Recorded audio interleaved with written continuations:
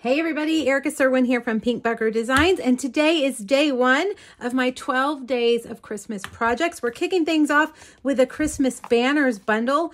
I have one project here in this video, and there will be a second video today. There's also prizes every day and a new bundle with 2 projects featured each day. So make sure you click the link here on YouTube to go back to my blog to check it all out. All right, the first project we're going to make is this little like slider card. I think this would be good to add a gift card to. It goes in and out like that. It uses this awesome stamp set called Christmas Banners. This is a stamp set that you can use throughout the year. The banners themselves are just really great. Your photopolymer stamps you can actually, bend them on your clear block to get them to fit in here. So if you pull stamps from another set, you can stamp them in here. But today we're going to use it to make that Christmas card. And I kind of went with some non-traditional Christmas colors. My inspiration is this patterned paper. This is our Stampin' Rewards pattern paper that you can only get if you spend $150, you get it for free. I love polished pink, and so using polished pink for Christmas to me is really fun. All right, so this is a regular card base that I have cut off at 3 inches, okay?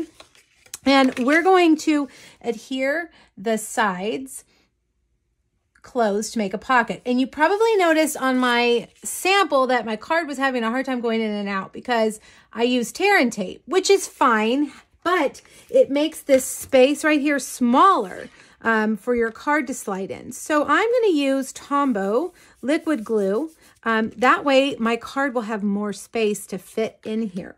All right. Now I'm going to add that designer series paper to the front. Now, the measurements and the supplies will all be listed on today's blog post. All right, I'm going to set this under something heavy for a minute and let it dry, and we'll do all the stamping. All right, this banner right here is my favorite, the little one that kind of goes back and forth.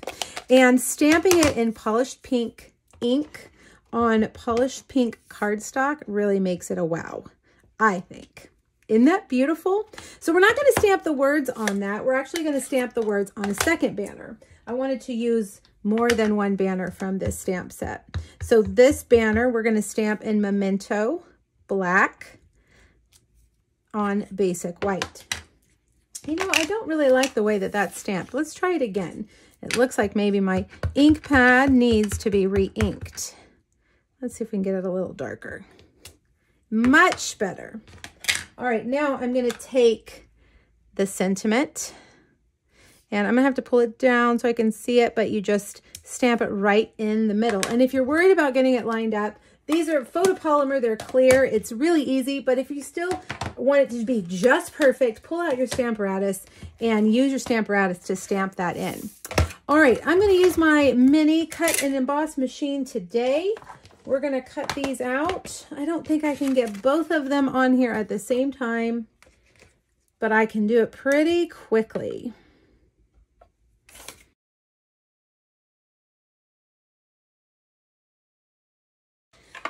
All right, now that we've got those cut out, I've cut some things out ahead of time. I've got a stylish shape circle, which is the second largest circle in that set. And we're going to take this little branch right here, and we're going to stamp some branches around the edge. Notice I'm stamping and then stamping again. That's going to give us 2 different colors of these branches.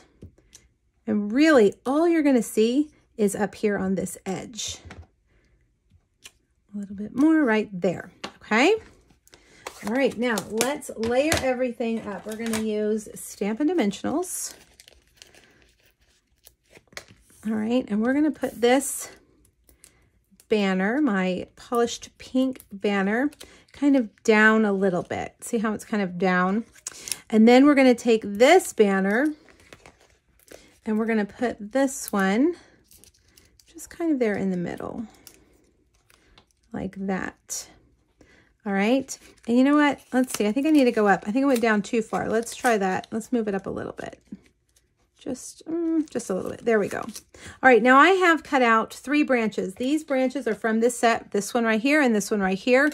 These other branches, we'll cut out the stamped images, which you'll see in the next video. All right, let's use some Tombow liquid glue. Hopefully I don't make a mess. And we're just gonna slide these in behind our second banner, like that. Kind of separate those and put this guy right in the middle, like that, okay? Little holiday foliage cluster, if you will.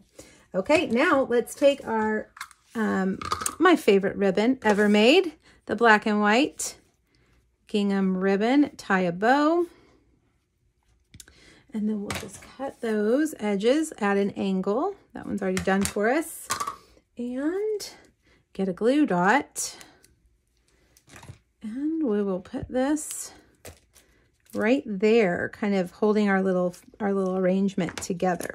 Okay, so now let's bring back over. Hopefully it's had enough time to dry. And this is just going to go over on the left side. If I haven't lost my dimensionals, here they are.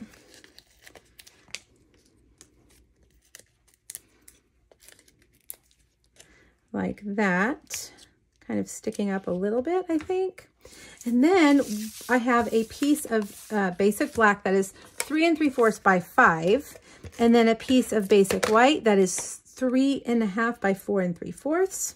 Now I didn't stamp anything on here, but you know, you have a lot of choices. You could add some foliage, you could add another sentiment, and you can also add a gift card down here at the bottom. If you use glue dots on your gift card, they will come out, or they will pop off real easily. And look, that fit in there perfectly.